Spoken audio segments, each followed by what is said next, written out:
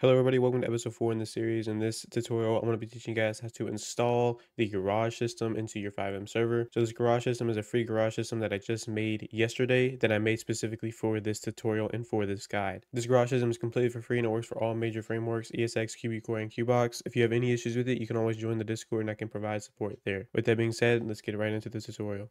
So if you haven't already been following along, we already created our server here and we have our resources set up. We have ESX underscore add-ons and alongside that we have our core resources.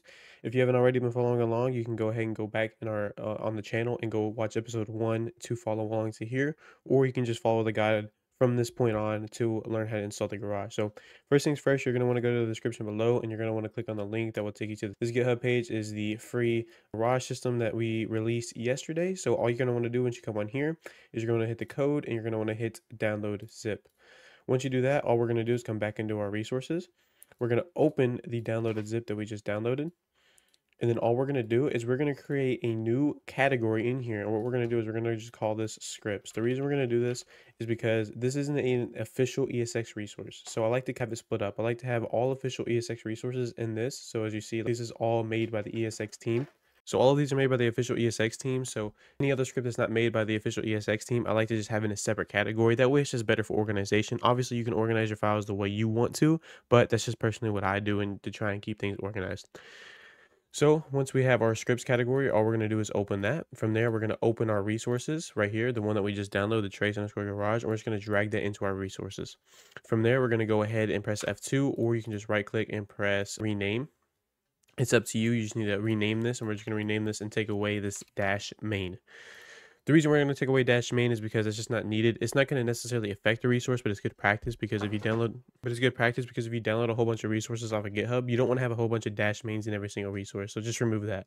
From there, if you go ahead and open up the trace underscore garage, you're going to see a few different folders in here. I want to go ahead and walk you guys through the config. Before we continue on into the video, if you guys are looking for a good FiveM administration system, make sure you guys check out Zyrex. Zyrex is my personal FiveM administration system that I built from the ground up. After spending years working on some of the top servers on FiveM, one of the main things all servers struggled with was a good administration system. Well, not anymore. Zyrex admin has an online panel so you can control your server from anywhere in the world at any device. On top of that, it has integrated Discord logging so you can keep track of everything and keep logs. Zyrex works on all major frameworks. Zyrex also gives full control over all staff permissions, allowing you to easily create ranks, toggle on and off permissions for the ranks, and easily set staff ranks automatically via Discord roles, or if you don't want to use that, you can use identifiers and or ace permissions. If this interests you and you see a full feature showcase, you can go ahead and click the link in the description below. Anyway, hope you guys enjoy the video. So the config is essentially where you're going to be able to come in here and edit the things you want. So for example, if you want blips to be shown on the map and you press pause and you can go on the map and see different blips, that's where you can control them here. If you don't want them to show, you can disable them here. You just turn this to false. Same with impounds. From here, you're going to also see garages. You can add as many garages as you want. For the sake of the script, I only put in one garage. Obviously, you can add as many as you want. I recommend adding more, but if you don't want to, you don't have to. We also have a custom impound system. So if you don't want to use the impound system, you just want people to be able to retrieve their vehicles regardless, you can just disable this by going here and typing false. Alongside that, you can also change the price. So currently by default, it says to 2,500, and that's going to be the price they have to pay to retrieve their vehicle from the impound. So it's a very simple config. It's not too difficult at all. If you want more of an in-depth guide on this, you can actually go over to our documentation. I will leave that link in the description below, and there's actually a step-by-step installation tutorial, and alongside that, a step-by-step configuration tutorial. Anyway, once we do that, all we're going to do now is we're going to go back into our resources.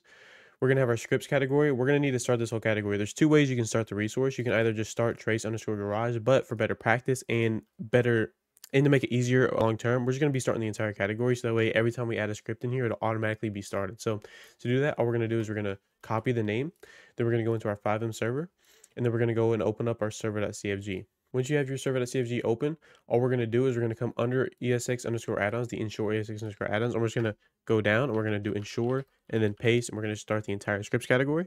You can also just do ensure trace underscore garage if that's what you would rather do. But again, for the sake of the tutorial and to make things easier long term, we're just going to start the entire category because that means any resource we add into that category will automatically be started and I won't have to add it every single time. From there, all you have to do is start your server and you should be ready to go. So let's head over into the server now and check it out. We just loaded into our server, and if we go ahead and press escape, we should be able to open our map. And as you guys see, we now have impounds right here, and alongside that we have these garages here. Now, if you'll see one thing here, basically what we have is we have an overlapping garage system. So this is because ESX automatically comes with a garage system. Although personally, I'm not the biggest fan of their garage system, and that's why I decided to create my free one, because in my opinion, I just kind of like the simplicity of the free one I released better. But obviously, that's completely up to you and your decision on what garage system you want to use for your server. But in just case you're like me and you have overlapping garage systems, I'm going to teach you guys how to remove that now, because obviously following along this guide, if you're following it episode by episode, you're going to have the same issue as me. So to do that, what we're going to do is we're going to go back into our files. So we're going to go to FiveM server, we're going to go to resources. From there, we're going to go to ESX underscore add-ons. So then from there, all we're going to do is we're going to look for the ESX underscore garage resource. If you have a lot of resources and you can't find it, you can also just come up here and you can also just search garage and find it that way. So as you guys see, we have the trace underscore garage, which is what we're going to be wanting to use. And then we have ESX underscore garage, which we do not want to use. So if you find this, you can right click on it and you can hit open folder location. From there, all we're going to do is first we're going to rename it, and I copy the name just so I don't have to type it out. And then we're just going to delete the folder. Once you delete the folder, anytime you start the server from now on, it will not start. So we can go ahead and restart the server, or what you can do is actually come into your server and then just press F8 and type stop, space, and then paste the name, or just type ESX underscore garage, press enter. So now if we actually press escape, you will actually see the there's no more overlapping garages, and we successfully removed the ESX garage system. So now let's test out these garages. We're just going to go here. We're going to go to TPM, and boom, as you guys see, here's the garage here. So we can literally just go here, open garage, and then boom. And so it's a very simple garage system. All you do is use your arrow keys to navigate to browse your vehicles. This is the only vehicle I have, and we just press enter. So as you guys see, it's a very simple garage system. If you guys do enjoy these videos, you guys want to see more videos like this, please make sure you guys like the video and subscribe. Thing that kind of helps me motivate me to keep creating these free resource guides and things like that for you guys. So please make sure you guys are liking and subscribing. If you guys do have any issues with any of these resources, please make sure you guys join our Discord, where we have an active development team that is willing to help you. With that being said, hope you guys have a wonderful day, and see you guys in the next video.